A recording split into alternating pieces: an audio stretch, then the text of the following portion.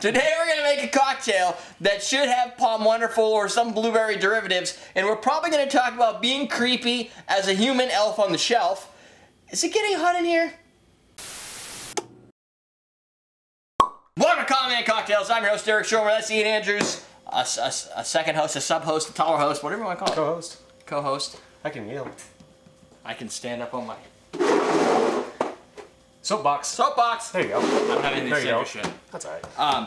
You typically ice this. We didn't do that, but yeah. What you could do is you should put ice in your martini glass. This is called... We still have time to do that. We do. This is going on the 22nd, so that's coming up for us here in reality. What's today? This 18th? Probably, yeah. The record early. Christmas cocktail. Jennifer selected the week of Christmas cocktails from websites and whatnot and Googling, and she just wrote stuff up. So this recipe is called the Pomacello Martini. It's got pomegranate juice and martini stuff. And our producer of the day is Philip Parker.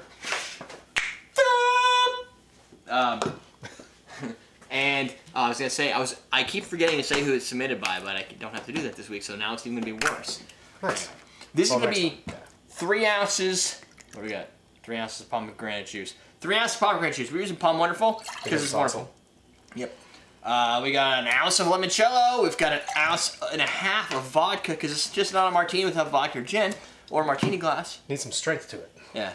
This is the type of cocktail that you would probably get at like a restaurant, probably a hipster restaurant. Not really any restaurant at the time or something. Doesn't matter. You think? Yeah, like you know, it at the end. Seems to be like something you might get at Chili's. That's what I mean. Okay. Like that's hipster. Yeah. Like when you look at the like a signature cocktail, Chili's, signature Cactus seasonal Jack, cocktail. Longhorn, any of those places that they go through and they make like take vodka, put flavoring in it. You've got name the flavoring and put the word martini after it. Yeah. Elderflower martini, cherry martini, apple martini, grape martini. All it is like they pick their brand, like whatever grape vodka it is, and they're like, oh, just add this, and it's really kind of boring. But people love them. Yeah. This one takes a little bit in a different direction by adding the limoncello to it, which you don't see too often. Oh, yeah. But it's perfect because we just got the limoncello from Fabrizia. And it might not even have been on. That might not even have launched. So, wow. Free preview. And it's cool. Yeah, it's in the fridge. That's cool that we have this refrigerator that does stuff like this. Yeah, I want to see your fridges. We only have one right now. The other one is missing. Which is awesome, because when you pull that refrigerator out, it was put in first. Yeah. This refrigerator was put in second. So when I went to get this one out, I couldn't get it by this refrigerator, so we had to like lift it up. You could have just moved this fridge up. Yeah, but it's full of stuff. Really good. Oh, wow. That's the limoncello and the pomegranate make a really cool color in there. Is that a good spot for it? Should be. Did you take the photo? I did. Why, you want stuff in it? Good. Oh, I arrange the scene, Ian. I like to arrange the scene. That's it. Really? I'm gonna kick you in the nuts. Alright, scene arranged. It was. Let's put this in our face. Do it! Pinky's you gotta put the pinky out? Pinky's out. Because it's right before the holidays. This is actually a fairly simple drink to make. It's even easier to spill. Definitely a holiday color. Yeah. It's a good drink for the holidays because if you have a bunch of people over, you don't want to put a lot of work into it. Boom! Vodka, limoncello. If you have your own homemade limoncello that you just haven't figured out how to use it. There you go. Boom. What's great is you can pre-mix this too because there's no juices in there. There's no eggs in there. I mean, maybe a dilution factor where you can pre-mix and still shake it to chill if you want to. I was wondering what was going on there. Jennifer didn't buy regular. That's a blueberry. I thought it might be because the cap isn't. So there is a little bit of blueberry in ours. Yes. Oops. I saw it. I'm looking at it going, that doesn't look right to me. Oh, Jen. Oh, I need to read. It's still pretty good. No, Blueberry. I think it's fine. I think blueberry might enhance it. Yeah, blueberry and lemons go well together, right? Like blueberry, electric lemonade or whatever it is with blueberries. Or acai in lemonade, which is kind of like a blueberry, but it's not really. It's acai. You also, when you muddle blueberries, a lot of times you use lemon juice to kind of do that muddle extraction. Oh yeah, because you need liquid in there to help. Yeah, a little sugar, a little lemon juice. It's not too sweet. No, there's no real sweetener. Pomegranate tends to be drier. Yeah, I was gonna say it's a little bit dry because of the pomegranate, which is good. But it's not as dry as I would have thought it would have been. And the limoncello is not too sweet, but it's sweet enough to give it a little bit more than just some dryness. That's true. There is the citrus does. And it makes it so it's not just a boring drink that's made literally with vodka in a juice. Yeah. Like, all you'd have to do in that case, thankfully, because of the way POM Wonderful makes the double bubbles, you just drink one bubble, you fill the next bubble with vodka, you shake it, you're good to go. Party!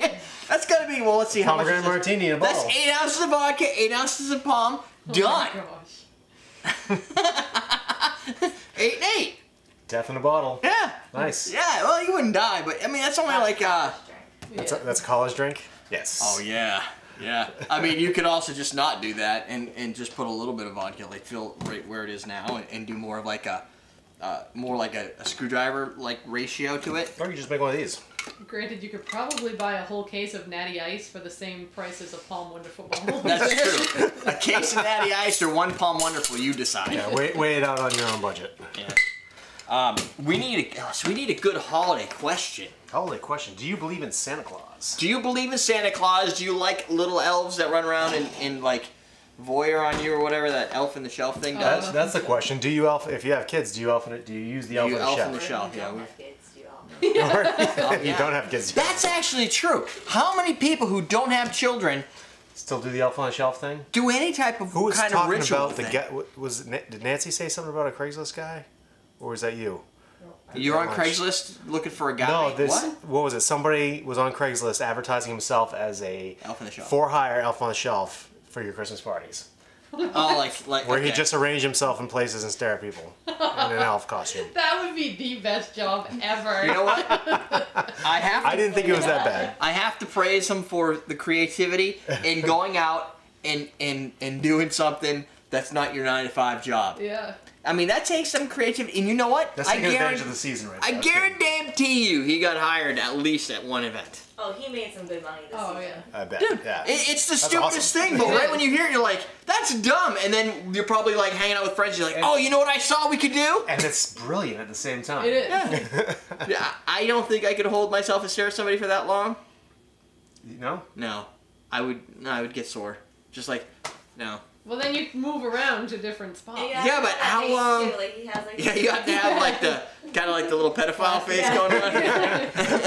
You want to get in my van? Yeah, that's. You can be creep. What are you gonna say? You can be creep on the street. Oh, yeah. You don't have to be enough on the shelf. You can be creep on the street. I could totally be creep on the street. Just you gotta hang out behind people every now and then. Just get uncomfortably close to them. Yeah. Yeah. But and listen in on their conversation, and then when they look at you, just look away. Yeah. But not move. Imagine all the gossip you got to hear. Right. That's a great job. So that's a double dip. First he's getting paid for the party, then he can blackmail all these people. Right. And then he can tweet out the pictures later. If you just have like a little webcam or something. Oh yeah. Right in your elf. Elf cam. Elf cam. Yeah. I would probably be in your crotch. I would think. In mine? We should start a business. Thanks. There you go. Yeah. You need a little elf cam.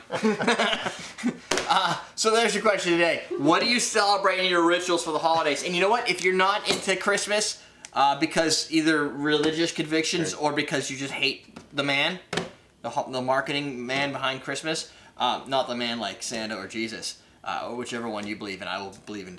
I think Santa and Jesus are on the same level of fantasy in some level. Sure. Whatever that holiday is, do you commit to the rituals, even if you're by yourself? Yeah. Do you go to like a midnight mass if you're a Christian or? Yeah. Or oh God. Or do you and do you only do it on midnight mass? On Christmas. Do you go once to church? The highest subscriber rate twice a year. Yeah. Right? Thanksgiving, Christmas. They get a spike like Easter. you did in your Vinique commercials. Oh, is it Easter? Yeah. Easter, Christmas. Yeah, it's like Vinique. Yeah. Yeah. It's just like you just have like one huge spike and then it just disappears. Actually, we're still getting hit by that. That's good. I guess. Oh, we have to do other promos. You can get that at austinrich.com. You can also use Santa as a coupon code. Santa. It's Santa, right? It's over that. Santa, save 20% until January 9th, 2016. And since it's not January, you can still do that. Yes. What else do we do here? Go to cmc.com. Wait, I think. Go to everydayDrinkers.com/newsletter for the newsletter. Don't go to cmc.com. It's probably Catholic. Patreon.com/cmc to donate to the show. That's what I was thinking. And everydaydrinkers.com if you want to do a one-time donate. /donate to do a one-time donation. All the things he just said, the truth. Only better. You can say them in the comments below. Yeah. We'll teach you how to drink. Found it. I don't know. But by using that subtle salt, the saline, is going to cut down on the bitterness, right? And it also brings out the rest of the flavors in the drink because it kind of opens up your taste buds and it lets those salty taste buds have some exposure to